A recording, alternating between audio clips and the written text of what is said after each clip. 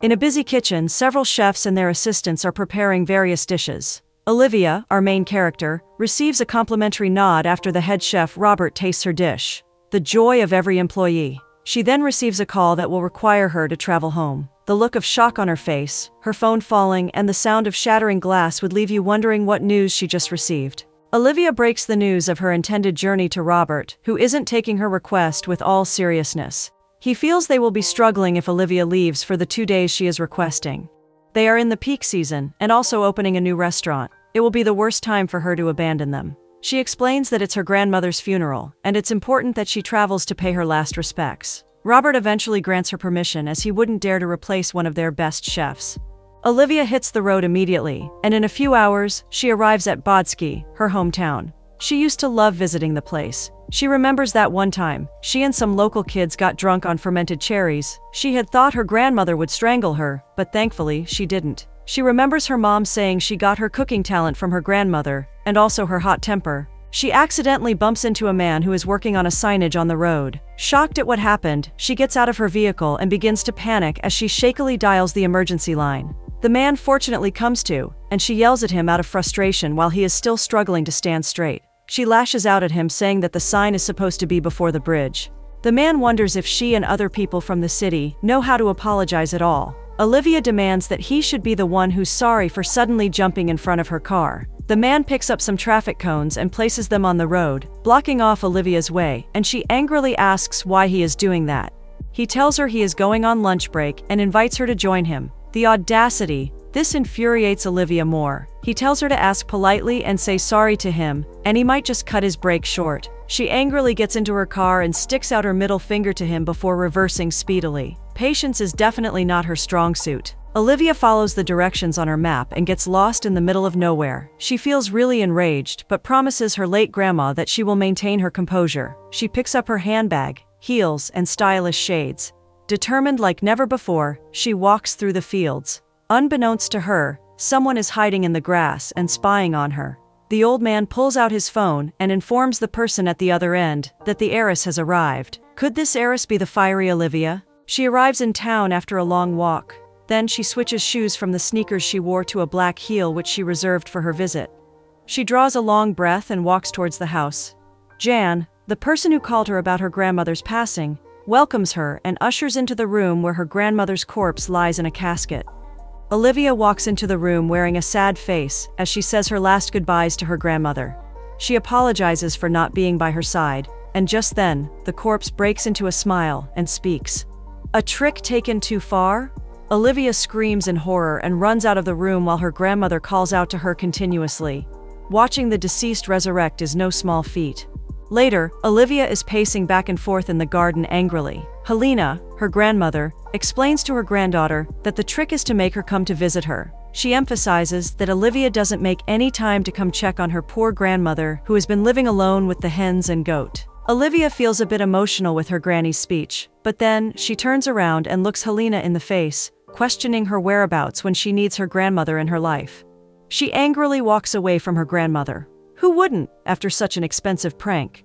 She walks back to where her car is parked and tries to start it, but the car refuses to respond. With all the pent-up emotions in her, she screams Helena's name in anger, and then gets out of the vehicle to attempt to fix it by herself. Helena soon comes after her, driving a tractor. She laughs at her angry granddaughter who is walking farther away from her. She informs Olivia that wolves are out there in the woods, but Olivia shuts her up, reminding her that she is not some 5-year-old who will be threatened by that statement. She eventually gives up and allows her granny to tow her vehicle to the house. Later that night, Helena takes her around the house. She apologizes for the funeral trick and admits that she needs Olivia's help now, more than ever. She accuses her grandmother that she only remembers her and her mother when she needs their help. Helena reveals that she is currently in some debt because a local plantation owner who is also an herb tycoon has taken her to court. Someone also reported her to the health department, resulting in her getting banned from making cheese. Olivia acts unconcerned about this and suggests she just retire and sell the house instead. This is not the reply Helena is expecting. She reminds her granddaughter what the land means to both of them, especially the memories they shared during her childhood days in that very same house. She embraces her granddaughter and assures her that both of them can make it work. This doesn't end well because Olivia reminds her that she still has to go back home. The following morning, Olivia wakes up to the sound of horses and goats scattering her things. She chases them away and angrily calls out for her grandmother. Doesn't feel so great to find animals ransacking one's belongings, and Olivia is not going to take this lightly. She gets into the main house and finds more animals everywhere with her grandma nowhere in sight, but she is about to get a shock. After reading the note Helena pinned to a window, she realizes that her grandma has abandoned her to care for the farm animals. In her letter, Helena directs Olivia to a man named Wojtek, who usually helps her out around the farm. It's crazier that she put the property in Olivia's name and leaves her with the decision to sell her grandmother's property or not. Quite a setup. Olivia quickly grabs a goat who is about to chew a piece of paper on the table. She succeeds in getting the paper out of its mouth. She reads the letter and finds out it is a notary, and her grandmother indeed indicated her name as the new owner of the farm. While in her state of confusion and trying to put everything together, she hears some men arguing outside. Olivia quickly runs out to ask about Helena's whereabouts, but the two guys, Zbyszek and Romek, are much more engrossed in their silly argument. She believes it's some kind of show they are putting up to make her quit disturbing them. Later that day, she decides to go check out the address belonging to Wojtek, which Helena describes in her letter, and to her utmost surprise, it's the man whom she almost ran over the day before. What a surprise! Olivia laughs because it's no wonder her grandmother's farm is falling apart. Anyway, she introduces herself and requests for his help with the farm. The man scoffs and plays along with the name she calls him because his actual name is Kuba Wolak. He asks her to get into the car, and he drives them both back to Helena's house. They soon arrive at the house, and Olivia is in a state of confusion seeing the animals littered everywhere from the compound to inside the main house. Handling the mess is going to be a tough one. Kuba's puppy runs to him and prompts him to follow as it leads them to the animal shelter. Olivia follows suit as well, and when they get inside, they find a goat in labor. Will there be an end to these surprising events? She watches in what looks like awe, horror, and astonishment as Kuba handles the delivery of the kid. After its birth, the joy on her face radiates as she can't take her eyes off the newborn. She can literally feel the excitement of the other animals as they welcome a new member. Doesn't feel so bad after all. Kuba informs her that the animals are hungry and they need to be fed. He asks her to milk all of them. After all, Helena is her grandmother, so she isn't allowed to say she doesn't know how to milk them. Moments later, Kuba brings out 2 containers, filled with milk from the goats. He takes them to the car trunk, and Olivia, who is following behind him, informs him that she needs to get back to work tomorrow, and that he has to be the one to take care of everything. Kuba chuckles and tells her he is a busy man and has his own work to do, so she needs to figure out what she wants to do herself. He gets into the vehicle and calls his dog, then leaves after reminding Olivia to keep the young animals fed. 2 can play the busy game, but what would she do? Kuba drives off to Herbal World where he is taking care of a horse alongside his daughter named Tola. The real Wojtek, who has a flair for performing music, drives back from the city with his vehicle. He complains about his gas-guzzling vehicle and the audience who doesn't even appreciate his performance. Meanwhile, Olivia goes to the police station on her bicycle to lay a report on her missing grandma. Who knew someone who willingly leaves can count as missing?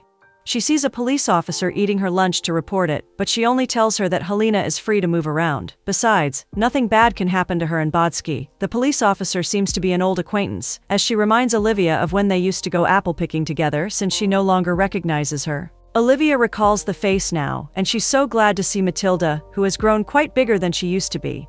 The girls do some catch-up and spend some time eating as well.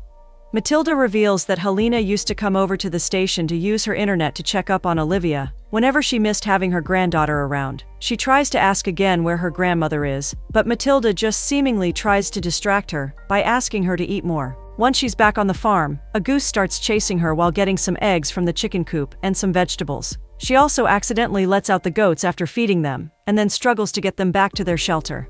It's indeed a tiring one as she ends up falling asleep on the bench outside the house.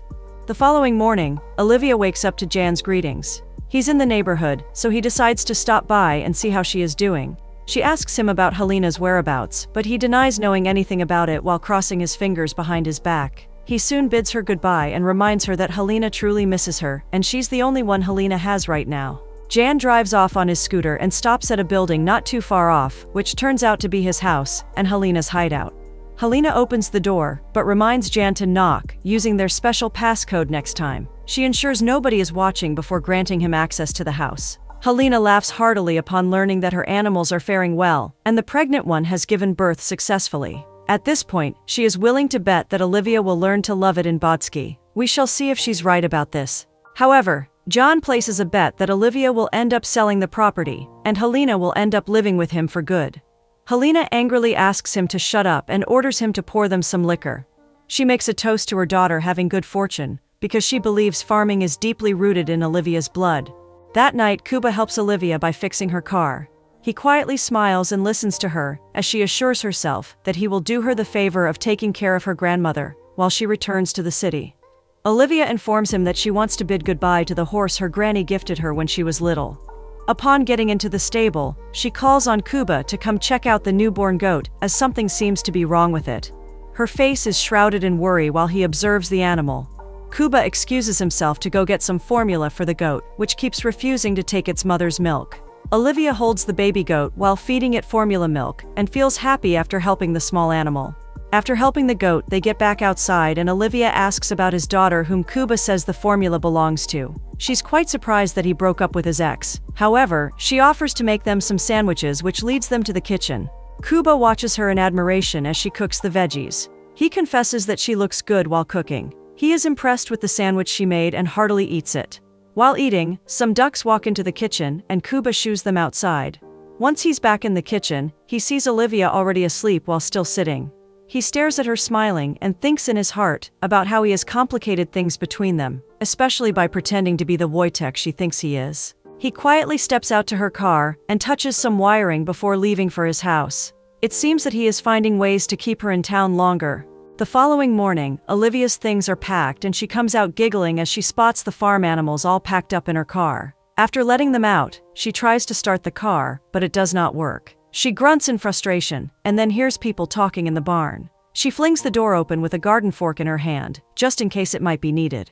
It turns out to be Romek and Zbyszek who were arguing the other day. She makes a deal with them to get her a mechanic, and in return they get to take her grandmother's sugar which they so desire. The men exclaim in excitement and start packing the sugar in cartons, until their wives interrupt and question where they are heading with Helena's sugar.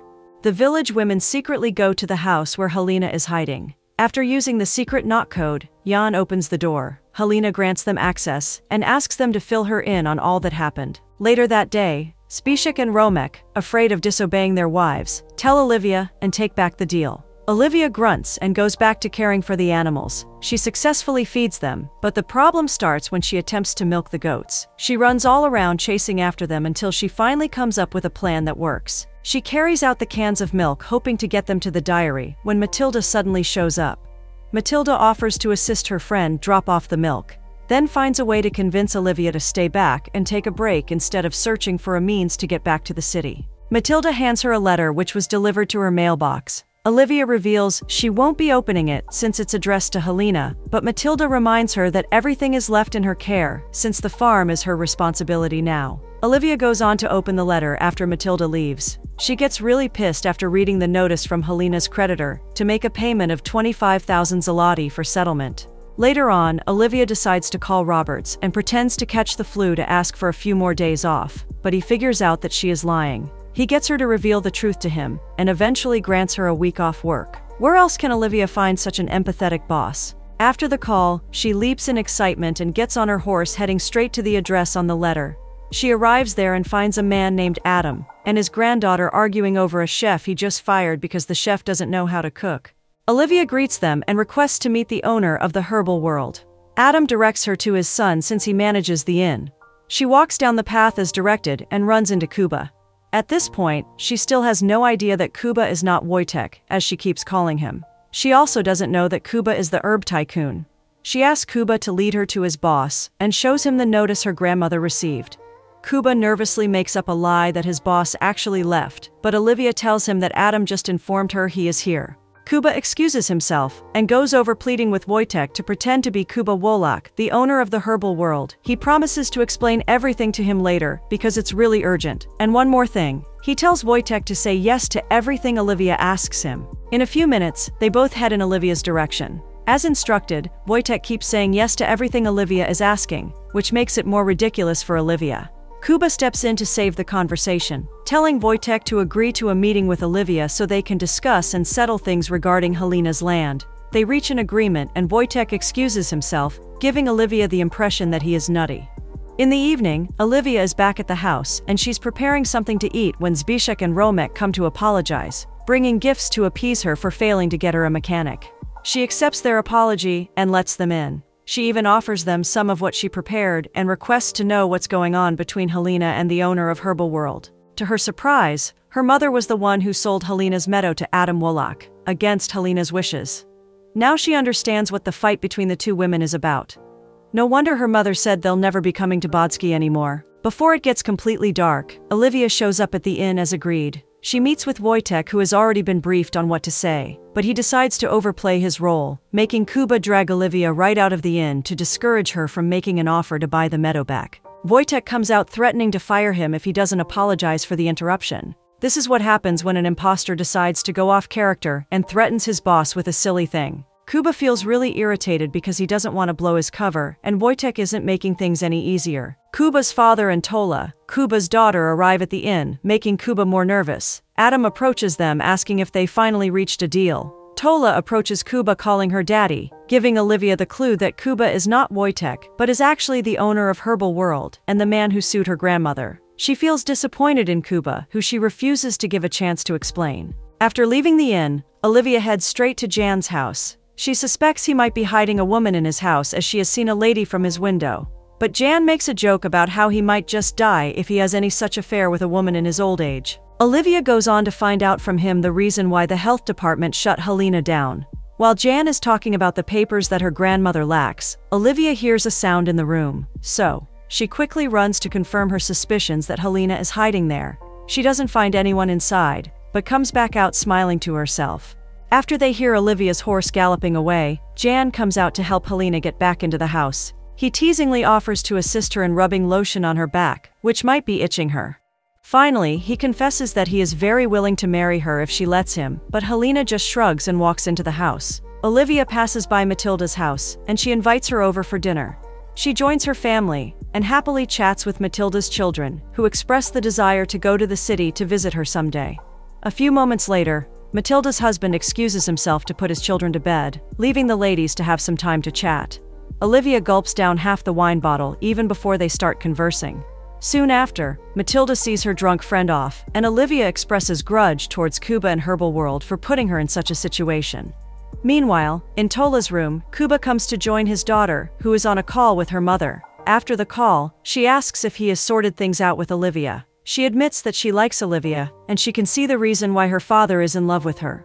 Kuba chuckles, asking her daughter how she knows if he is in love with her. He begins to tickle her for being too smart for her age. Kuba soon steps out to join his father outside. Adam advises him to man up and apologize to Olivia. Wojtek joins them singing a song, and he suggests that Kuba send him to go play an apology song for Olivia. Who knows, it might just spark up a few things between them. He insists that it will be a shame for his genes to go to waste, and it will be great for Tola to have siblings. Adam agrees with him, and teases him for making some sense whenever he puts his mind to it. Olivia gets home quite drunk, and she mistakenly spills some drink on her chest. In the course of cleaning it up, she stumbles upon some letters Helena has been sending to her for years. Unfortunately, they didn't get to her. She reads them and becomes emotional seeing how much love her granny has for her. It's quite saddening to find out that the one whom she has been holding a grudge against has so much love for her, contrary to her belief. That night, Kuba drives over to Helena's house, intending to apologize to Olivia, but a village lady stops him from entering the house. She insists on him leaving, emphasizing that Helena would not be happy to know that her enemy is seeing his granddaughter. The following morning, the village lady runs over to John's place and requests to see Helena so she can tell her about her suspicion of a romantic affair between her granddaughter and her arch-nemesis. Jan knows for sure that if Helena finds out, they might actually need to hold a real funeral for Helena. So, he asks Elka to keep it a secret and give him time to find a way around it. What's love if it's not protecting the interest of a loved one? In the next scene, Olivia receives a letter from Kuba, and it states that the ban on her granny making cheese has been lifted. She returns to the house excited as she cleans up the table, brings out Helena's utensils, and begins preparations. Wojtek comes singing and playing his guitar. After his rendition, he reveals it's an apology song from Kuba.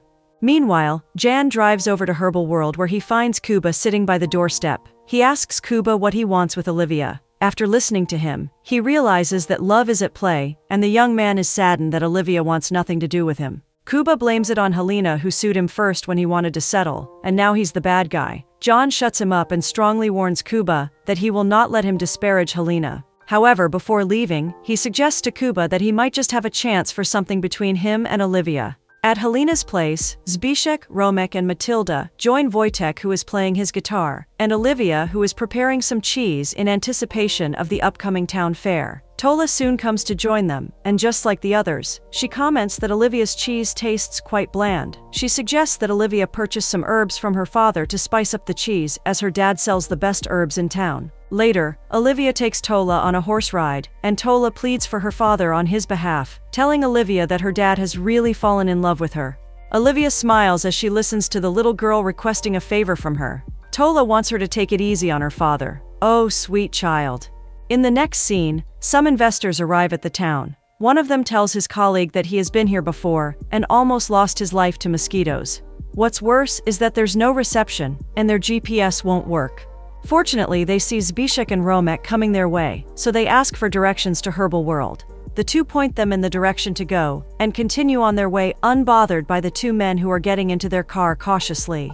At the inn, Kuba steps outside telling his father that he needs to go pick up some guests who may be arriving soon. He asks what arrangement Adam has made for their dinner, and he is stunned to hear from Tola that his father will just be preparing some potatoes.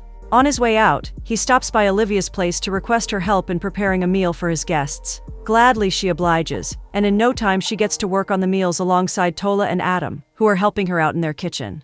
The investors finally arrive at the inn, and Kuba comes to welcome them, but they seem unhappy with the locality and the stress they had to go through to locate Herbal World. They even threaten not to invest in Kuba's Herbal World. Thankfully, Olivia comes to the rescue as she serves them the first course of the dish she prepared. A tasty meal takes all worries away. The others watch them as they hungrily ravish the meals prepared by Olivia. After eating, they feel soothed, and now they are willing to stay and have a peek at the herbs. They also suggest that Olivia's pay be raised with multiple zeros behind the figure, as her cooking really warmed their hearts. Little wonder what a well-prepared dish can do to hungry men. After the meeting, Kuba comes back to inform Tola and his dad that the investors are gone, and thankfully, they are still interested in the business. He asks where Olivia is, and Tola tells him she just left, and urges him to go get her. Adam insists that he act like a man and meet Olivia, as they have her to thank for it. Kuba meets Olivia by the river, where she is bathing her horse. Kuba thanks Olivia, and they stare at each other, seemingly surrendering their feelings silently. Then, Kuba leans in and kisses Olivia, which she warmly accepts. The kiss is cut abruptly when one of Kuba's female workers comes to interrupt. This seems to give a bad impression to Olivia, as she thinks there might be something between Kuba and the female worker. It turns out that the lady just wants to borrow his car to go help Adam, who is stuck in the forest. He turns around to get back to Olivia, but she is already riding away on her horse across the other side of the river. Could there be something wrong? Let's find out. The next day is the day for the fair, and Helena is preparing to go support her granddaughter's cheese-making debut. Jan tries to stop her from leaving, so she tricks him into believing they are about to have a nice time. He lets his guard down. Swiftly, she locks him inside the room and runs out of the house. At the fair, everyone is having a nice time as they listen and vibe to the Polish folk music playing in the background. Kuba meets Olivia at her stand, begging to talk to her. Adams comes offering to watch her stand on her behalf and urges them to go talk. To clarify everything, Kuba takes her to meet his ex-wife, and Tola does the talking. Tola introduces her mother to Olivia, as well as her mother's lover, who happens to be the lady who borrowed Kuba's truck at the river yesterday. Who could have thought? Helena arrives at the scene and finds the both of them together. She creates a scene by flogging Kuba and quarreling with her granddaughter for becoming friends with the enemy. She continues until Jan arrives at the scene and lashes at her for refusing to listen. He confesses that he is aware of their friendship and he is rooting for them. Jan makes her see that Olivia and Kuba working together is great. He gives her some cheese to taste and see. He convinces her that if the duo's friendship turns into love, Olivia might just end up staying in Bodsky for good, and they will have some grandbabies around. Helena likes the idea, but she calls him crazy for using the word we, as she's the only one having the grandbabies. Later on, they are all enjoying the choir singing, and Olivia is resting in the arms of Kuba. Helena joins them, and he excuses himself to leave Helena and her granddaughter time to talk. Olivia asks her grandma if the farm is more important than her daughter. Helena corrects her and reminds her that it's not just any farm, but their family's land. However, she intends to call her daughter later, if she is ready to talk to her. Meanwhile, Zbyszek and Romek set up the stall to sell their moonshine drink, just like other vendors. They taste their product, and they feel so proud of themselves. Their wives soon join them, requesting to have a taste of their drink, which turns out to be truly good. Matilda comes to inform Helena that she heard from a reliable source that Maryla Juras, one of the women currently performing at the fair, is the one who turned the health department against her. Out of rage, Helena attacks Maryla. Other people get involved, and the fair turns into a mess. During the commotion, Wojtek takes the opportunity to go on stage and starts playing his song, Crazy Fellow. Kuba drags Olivia out of the commotion and takes her out to the fields. He informs her that his father is willing to renovate the kitchen to be fit for a chef like her. Unfortunately, Olivia reveals that she has to leave because she already has a life in Wrocław, saddening Kuba. He, however, understands her dreams for herself, and they seal it with one final kiss. The next day, Olivia is set to go back to the city. However, she is on the verge of tears because she has built relationships with almost everyone in the town. They all gather to bid her farewell. On her way out of town, Tola and her dad watch her drive from the hilltop where they are. Tola suggests to her father to go after Olivia or use a love potion just to get her to stay. What a suggestion!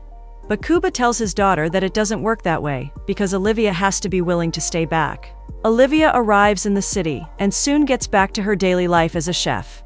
The head chef notices the sad look on her face and suspects that she must be missing Bodsky. Feeling that she is contemplating going back there, he offers to give her a raise and 2 free weekends a month if it will make her stay. Robert suggests they step out to talk about it, but Olivia confesses that she is in love and doesn't want any regrets in her life for not following her heart. Seeing that there is no convincing her, he lets her go. In the next scene, Kuba is tending to some herbs when Olivia comes to him telling him to take a lunch break. Not expecting her to come back, he smiles warmly as he turns around to welcome her and kiss her lips hungrily. Both hearts reconnect, and that's how Olivia finds her place, people, and her man. Life is pretty sweet for her.